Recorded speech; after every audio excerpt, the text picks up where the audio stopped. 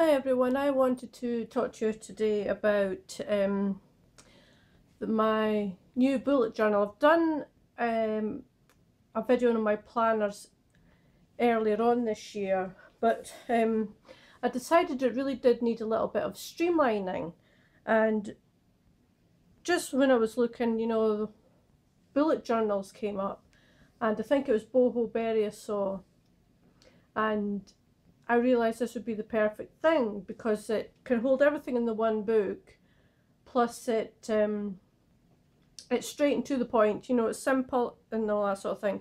Now, a lot of people use the proper bullet journal notebook with the dots, but I didn't want to do that straight away because I don't know if, it would be my sort of thing. So I wanted to patch for these. I had these, it's called New Era. And I only got them for about £5 in the local store. So I wanted to try it with this first of all. Now, I don't like to start in the middle of the month, so I want to start it in April, but I have set up my pages for April, so I just wanted to show you what I've done. Now, bear in mind, I'm new to this, so I've taken ideas from other people, tried a few different things myself, and I'll probably tweak it all through the year. So anyway, we'll start. And inside, that's just the front page, there's just, the page there just with my name and email address, and then just a picture because I like images. This page is my index. I kept it pretty simple, and there's my key. And this is the first page for April, which is the April monthly. And then my tasks and goals. And I've seen somebody do this where they split it up into 4 sections like that. So it's for these tasks and goals for April, it's personal, my writing, work and hobbies. Then we have the Plan With Me challenge, and this is NaNoWriMo, which is National Journal Writing Month, which is in April, and the theme for it is personal renewal. So I'm wanting to do that, so that's just got, the 30 days. April memories, my April tracker. This page I actually messed up, so I had a picture of an owl, and I just put that, and then the quote, "The wisdom you seek is already within you." Now, my handwriting is pretty bad when I'm trying to do this, so I need more practice with that. Now, this is the start of my daily pages, and I seen, it was a lady who did, she called it omni journaling. She used her bullet journal as a sketchbook as well. Now, I'm not an artist, so probably won't be drawing in this, but she did sort of do vintage looks to her pages. And I really liked that, and it was just done by watercolour, and I thought I'd take it add to it as well. So this was just watercolour, and then I put the washi around. She did like one page to a day, but she had sketches and that on it, and like I say, I don't sketch and all that. And that was just a stamp that had of a Gothic teacup, which I really liked. And this is your Rock Your Handwriting challenge, which I'll be doing. This is from the book Big Magic by Elizabeth Gilbert, which I really loved and it just really spoke to me. And that's just some of the quotes from it as well, which, I really liked. More daily images, papers I should say, pages even. There we go. That was just something I did, I don't know, I just felt like going in.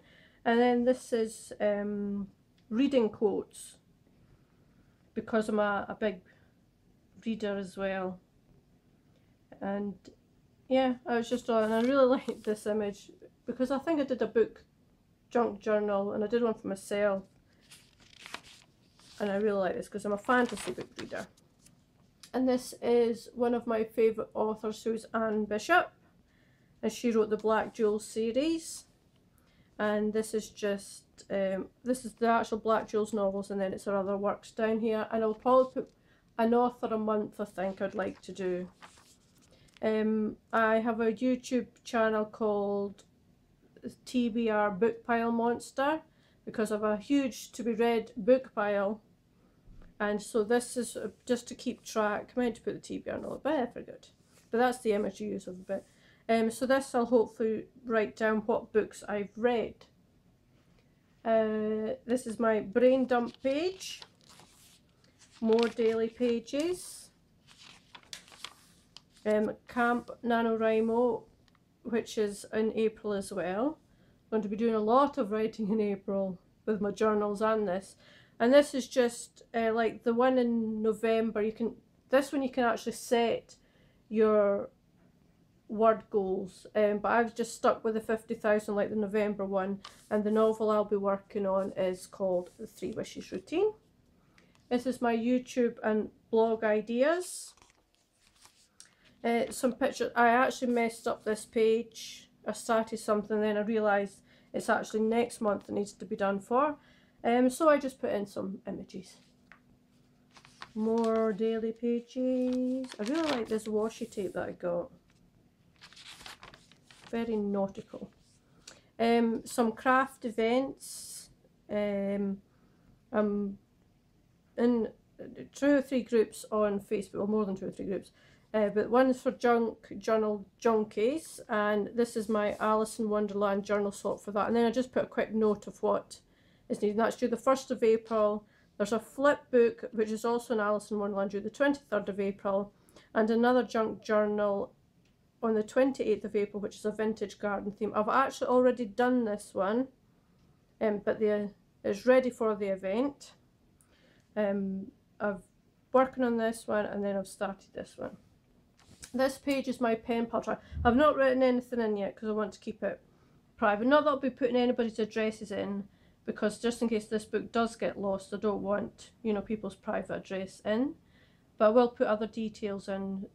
So that is just probably just mainly when I received their letter and when I sent one back, because I do tend to think, all right, I'll get that reply written, you know, the beginning of the week, and then all of a sudden a couple of weeks have gone by. So that is hopefully to keep me on track. Makes me sound like a terrible pen pal. Pardon me. And then there's just the last of the daily pages. And this book, good grief, these pages, this spread here, is the April monthly roundup. I've not seen anybody else do this sort of thing, but I'm sure somebody will have done it.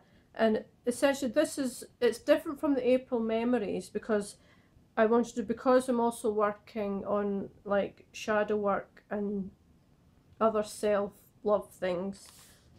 So April will be what I've learned and then what I need to work on, and then I can just migrate these to the next month and maybe work on them. And that is it so far. That is what I have.